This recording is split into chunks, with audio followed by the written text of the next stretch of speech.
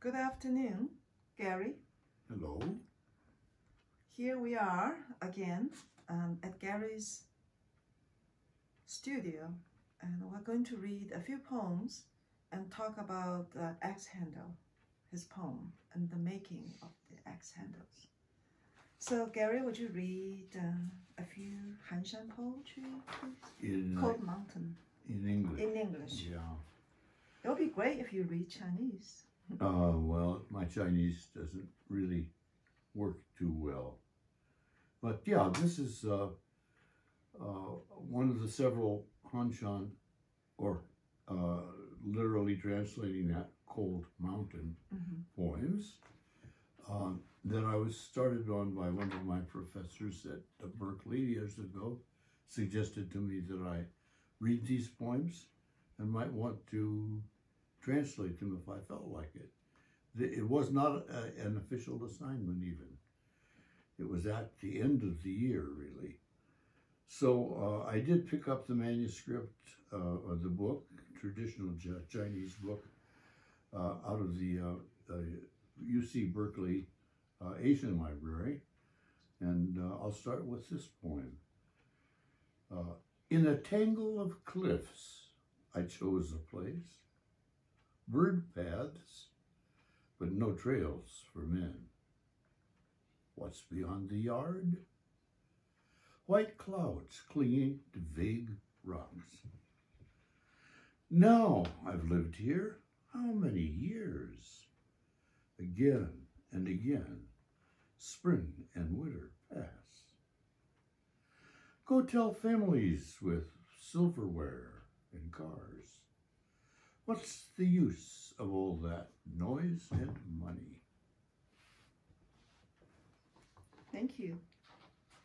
I translated Cold Mountains into Chinese. Here's the first one. 悬崖中我选了一个地方，那儿只有鸟路，没有人迹。院子后面有什么？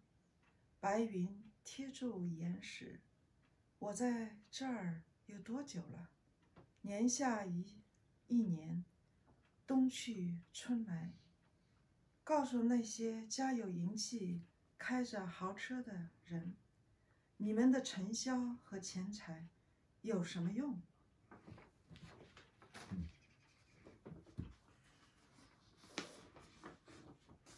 And another Han Shan poem, Cold Mountain poem.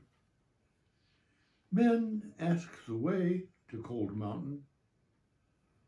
Cold Mountain, there's no through trail.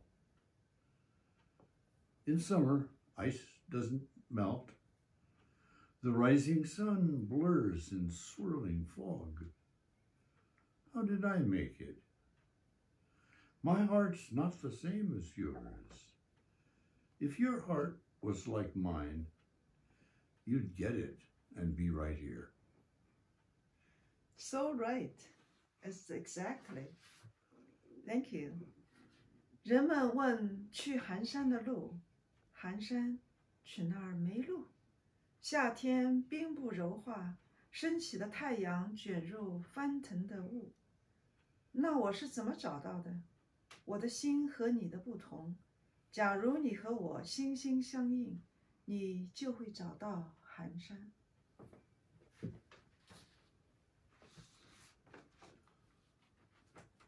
Some critic tried to put me down, saying, your poems lack the basic truth of Tao. And I recall the old-timers who were poor and didn't care. I have to laugh at him. He misses the point entirely. Men like that ought to stick to making money. I love this poem. 批评家寒唱我，你的诗缺乏道的真理。我想起远古的时期，无人有钱，无人在乎道。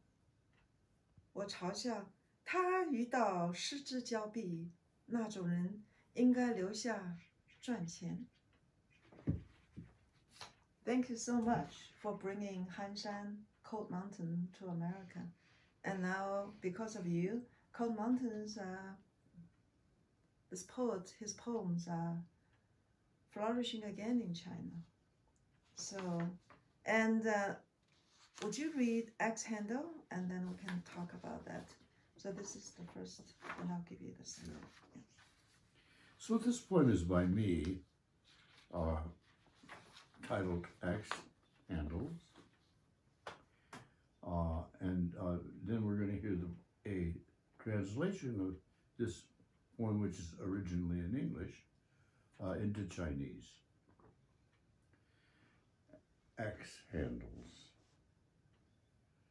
One afternoon, the last week in April, showing Kai how to throw a hatchet, one half turn and it sticks in a stump. He recalls the hatchet head without a handle in the shop and gets it and wants it for his own. A broken off axe handle is behind the door, and it's long enough for a hatchet. We cut it to length and take it with the hatchet head and the working hatchet to the wood block. There I begin to shape the old handle with the hatchet, and the phrase first learned from Ezra rings in my ears. When making an axe handle, the pattern is not far off. And that line was really in the Book of Odes. And I say this to Kai, look, we'll shape the handle by checking the handle of the axe we cut with. And he sees, and I hear it again. It's in Lu Ji's Wen Fu, 4th century A.D. essay on literature, in the preface. Quote, in making the handle of an axe, by cutting wood with an axe, the model is indeed near at hand. My teacher, Han Shan, translated that and taught it years ago. And I see, pound was an axe, chin was an axe, and I am an axe, and my son a handle, soon to be shaping again. Model and tool, crafts of culture, how we go on. Okay. Thank you, it's so beautiful. I'm going to read the Chinese now, translated by me.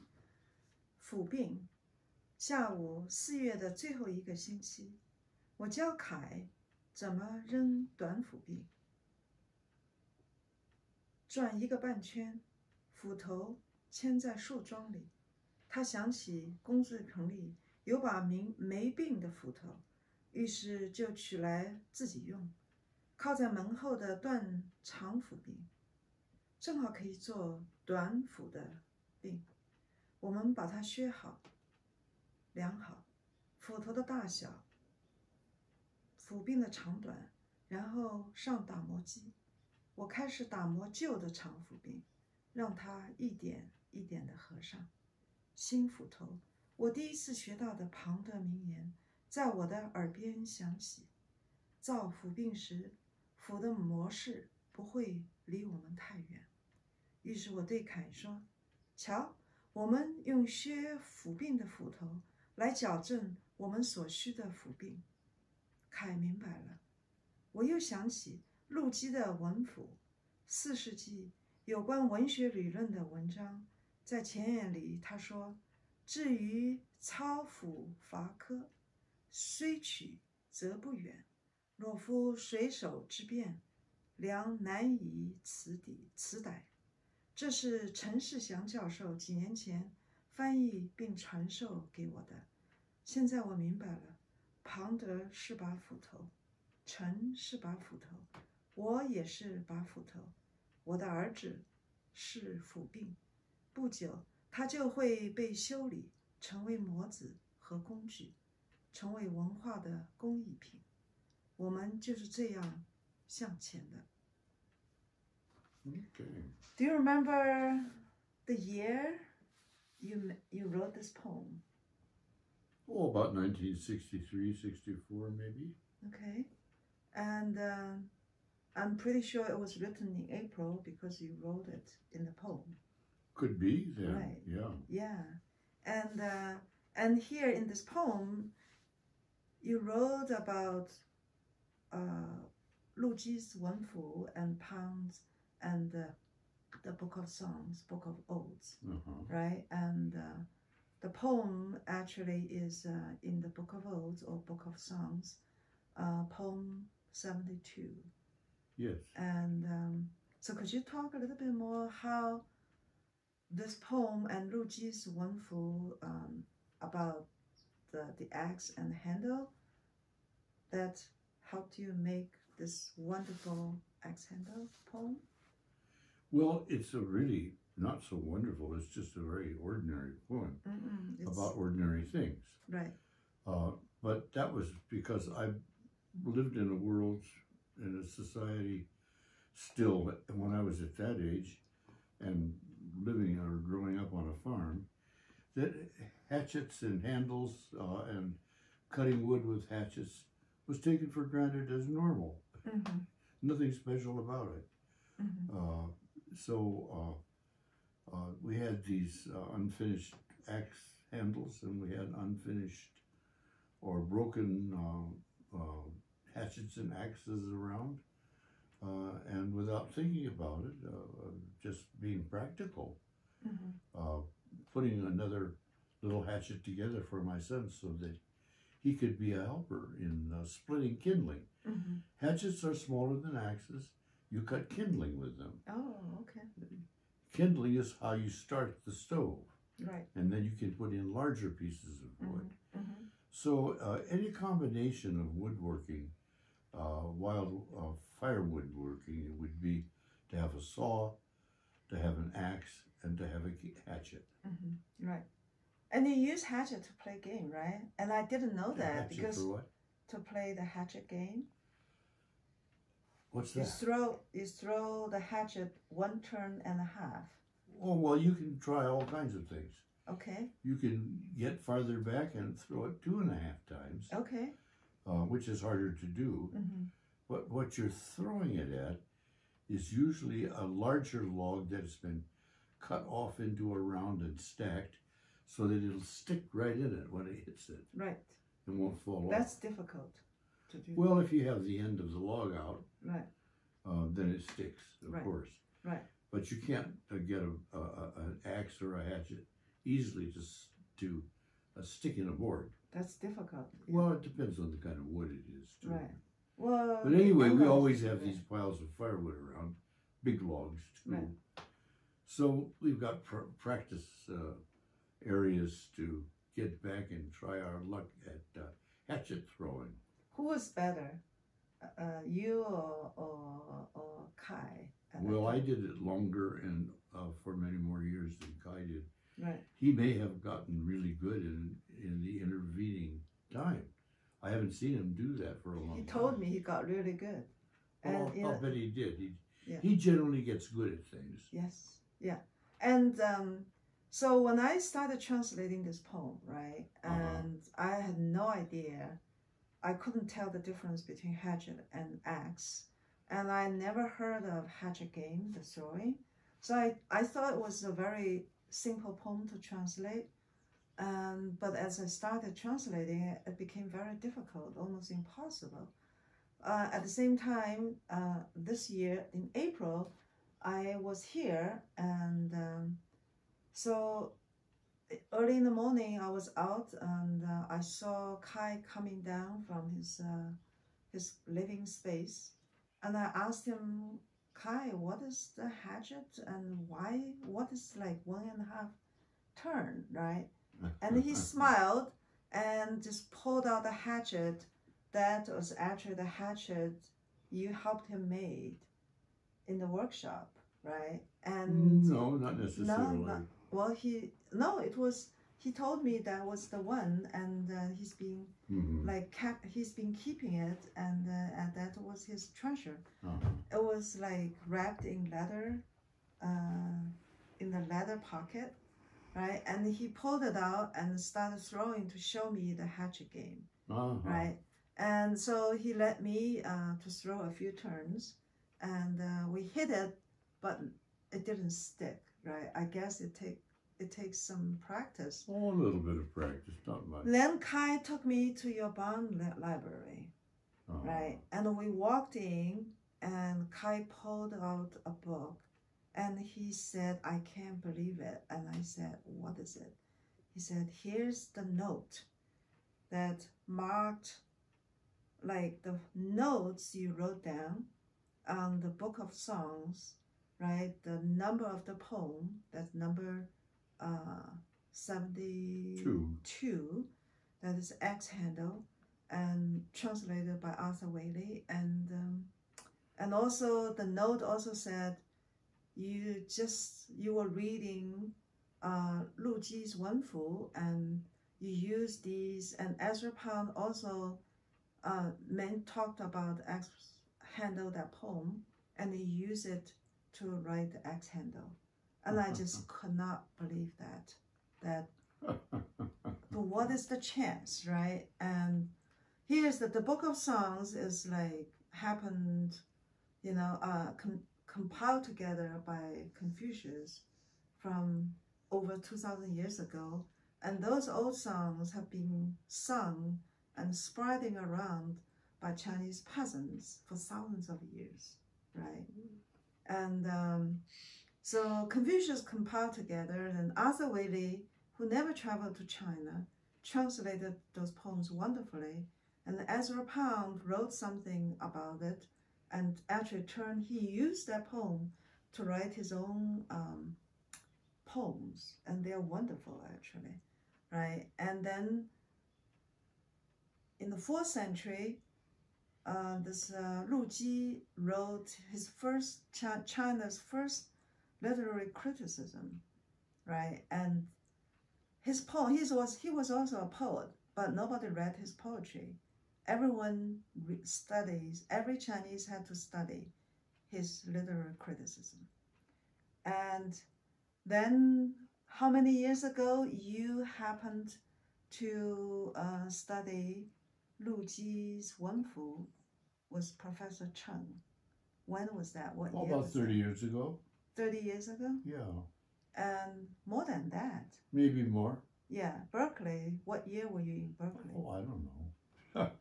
That was a long time ago. 1973. Yeah. 72, 73. That was almost 50 years ago. Okay. Yeah, 50. Right? And, but all these things, just like they were hanging, not entangled together, and then they were gathered in your poem, right? Yes, that's true. And readers, right? People had all kinds. There's so many like literary criticism essays about X handle, and I did, when I was reading the X handle, I didn't really put all these things together until Kai was showing me the throwing hatchet, right? And I took a photo, and I saw until Kai pulled out that Arthur Waley's book and saw your note, and I just like, oh my God, that's what it means. How the world, how we go on, right? Like the crafts, to be, and my, Chen was an axe, I'm an axe, and my son a handle, soon to be shaping again, model and tool, craft of a culture, how we go on, right? And all these like hanging, and I took a photo of Kai throwing the hatchet, and the photo shows that his hatchet just hanging in midair, right? And just suddenly I realized, oh, this is what quantum physics Zeno effect means, the standing arrow. The arrow, when you shoot an arrow, the arrow appears to be going forward very fast. But if you capture it and shorten it and make it stand still, the arrow in reality is standing still in the air, right? And it's our perception that arrow is moving forward, right? So this is the magic of poetry and magic of translation. We capture the arrow and make it stand in air, you know. Well, so that's very well said from the standpoint of the educated person. Thank you. And for the uneducated person, it's unnecessary. Well, but they because they already know it. Right, that's right. Exactly. they already know how to do it. And they know what it is. On. Yeah. Yeah. But it took me so many years. I know. Well, so that's why maybe it isn't a good thing to go to college. Yeah, I agree. There's no need to do a PhD, right? You know. Not unless you're going to do something with it. Yeah, and you don't need to do that. You don't need to have a PhD to do something with an axe. That's right. Exactly. So, yeah, we also, can you talk a little bit more about the translation, what it means to you? Because you basically started like everything from translating Han Shan's Cold Mountains poetry, right? Well, I didn't have a translation exactly. I had several translations. Right. And I had the original Chinese. Mm-hmm. And it's fairly easy to read that Chinese. Mm-hmm. So as much as the translations, I was reading it from the Chinese. Right. And the translations were clear and simple, so it all was effortless, actually. I said, oh, I understand what that's about, because I already knew what it was from my own practice with tools. Okay. Right. The hatchet game. You already know the hatchet game. Well, I got a lot of other tools, too, which I haven't written poems about yet. Yeah, yeah. So, it to me, it was never anything special. Okay. Yeah. Do you think that's what poetry should be? Nothing really special. It just finds. Well, a really successful poem is not special. Right. Exactly. You don't have to show it off. No. People say, "Oh, wow." Right. And that doesn't require an explanation. Right. I remember once Robert Stafford, the poet. Yeah. He read a poem, which is a wonderful poem, and then a person from the audience stood up and said, "That's a very good poem. I could have written it myself." Then Robert said, "But you didn't." That's another point. Yeah. Yeah. That means my understanding of that is beauty and truth lives everywhere, right? And everything, just in life, in the woods, in water, in birds, in the food we eat, and we just need to appreciate that. You have to see it. Yeah. Have to see it and appreciate it. Art makes you see things that you should have seen anyway. Is that the purpose of art, you think? That's part of it. Yeah. Not the only thing. What else for the art? Well, sometimes art gives you keys to really untangling it. Yes. Yes. But some things are really very straightforward too. Right. But often we don't. And you just ignore them. Right. You don't have to be a genius to look at a flower. Right. But somebody has to tell you, hey, look at that flower sometime.